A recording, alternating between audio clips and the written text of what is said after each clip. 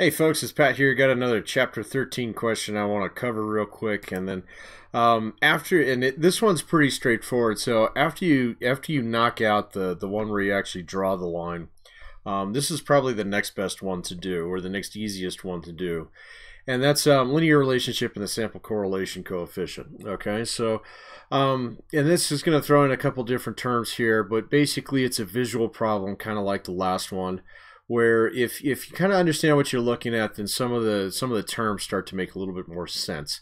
And so it gives you 4 plots on this one, and it's going to ask you 4 different questions. I think all of them ask for. We'll find out here pretty soon. All right, based upon the different plots that are given. Notice that each plot has a data set and then the actual the graph. And so each one of these data sets is defined by 2 variables. So like this one is an XY data set, this one's UV, WT, and an MN. And then these questions down here will ask you to compare all of these in different ways. And so like for this one, for which data set is the sample correlation coefficient R equal to -1? The correlation coefficient is just basically how closely related are the 2 variables. So like this one, if M goes up by 1, does N go up by 1? So anything that has like a perfect correlation coefficient would have or a perfect relationship between the two would have a correlation coefficient of 1. And so correlation coefficients go from -1 to +1. They never go past that, okay? And so you can think of it sort of as a percent, all right? So, but now, unlike most percents, you can actually have a -1. It'll make more sense in future videos, but right here, I just kind of want you to get used to it. So -1 would be a perfectly inverse relationship. And so a perfectly inverse relationship, looking from left to right on this, would go down, all right, 1 for 1, all right?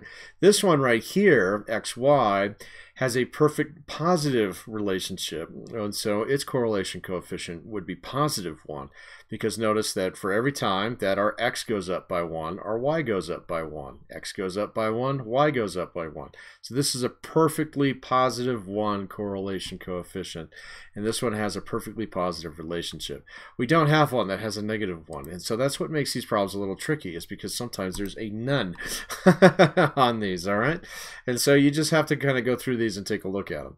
So which data set indicates the strongest negative linear relationship? So negative linear relationship would be, of course, going from left to right, it would slope downwards. And so out of all of these, this is the only one that has a little bit of a negative relationship. You can see how the x's kind of trend downwards after a little while. And so it's going to be this one right here, which is MNN. Okay. For which data set is the sample correlation coefficient R closest to 0? Well, 0 would mean that there's really no relationship between X and Y. So remember, this one would be +1, and if it was perfectly, marching downwards, it would be -1.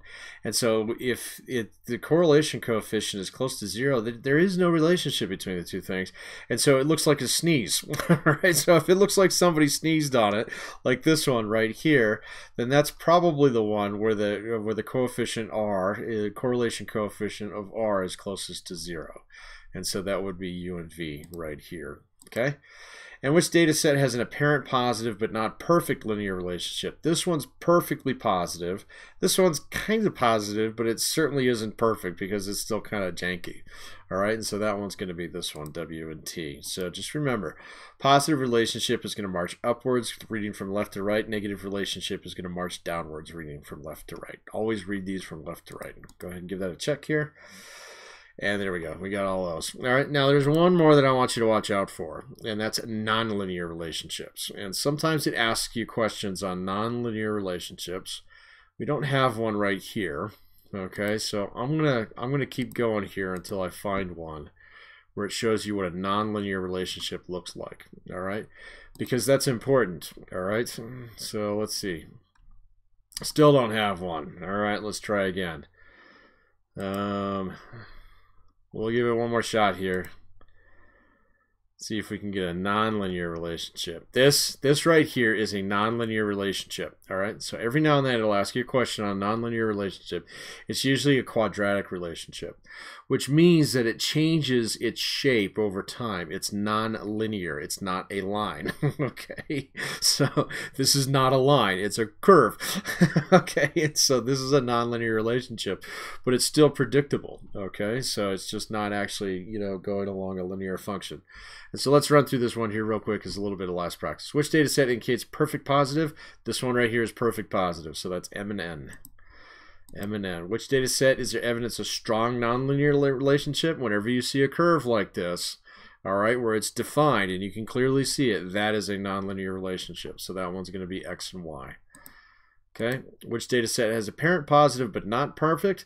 So this one, it's marching upwards and they're kind of all trending that way, and so, but it's not perfect like this one, so it's going to be this one right here, W and T.